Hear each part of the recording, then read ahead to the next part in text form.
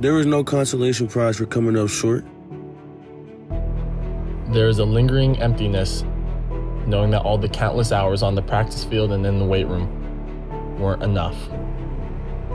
The early mornings at the COVID testing center, the lonely meals in your apartment, the missed holidays with your family weren't enough. In every sport, in every season, there's only one team who gets their storybook ending. But that's not the only one worth reading. If you were to glance at just a chapter in our season, you would find a team with an unwavering determination to compete and a disciplined work ethic to match. A united brotherhood shaped by the adversity we have overcome together. These are the realities that our players, our students face. Far beyond when we take off a gold helmet, we're still a black man. Change is going to happen in this country, but it can't happen if you don't keep using your voice. And bonded for life by the mutual respect and friendships we share. With all that's going on, you are the glimmer of hope and light for our university. Everybody is rallying around you. This season challenged us to become better athletes on the field. The 2020 Collegiate Butkus Award is going back to Notre Dame. And even better people off the field. It's all love, it's happiness. We all. It taught us what it means to be accountable to one another. Let's go, we got their back. We got your back. Let's go, D. Let's go, boys, let's go, clap it up. It pushed us past our discomfort with uncertainty. Don't scare. Look at your brother. Yeah. Your captain got you.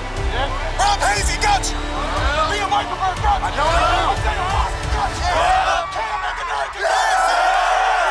Hey, bring it up, man. It made us into leaders on our team, at Our Ladies University, and in our world. I rallied around my goal of wanting to help more people in this world. There's about two things, FTB and the legacy you want to leave here. The sobering reality is that we can feel both wrenching disappointment and immense gratitude for a season of Notre Dame football that has been and will be unlike any other. Are you kidding me? The all-time winningest quarterback in Fighting Irish history. Cut down by Owusu Koromoa. Sean Crawford delivered a hard hit to Kyron Williams. Right up the middle, touchdown Notre Dame. Oh, baby Braun, he is freakish talent. Brought down by Foskey. Shut down for Avery Davis. First and goal for the Irish. Winning is what this is about. We didn't do that today, but everyone in here is better because of the 6 months we spent together. Thank you. Thank you, Notre Dame football. During an incredibly dark and uncertain time, you became our family. You brought us hope. Everybody on their feet here. You brought us joy. Sacked again! You gave us something to believe in. It is over, and the Irish have knocked off #1 Clemson. And for that, we are forever grateful. This chapter has come to a close. But our story is far from finished. See you in September.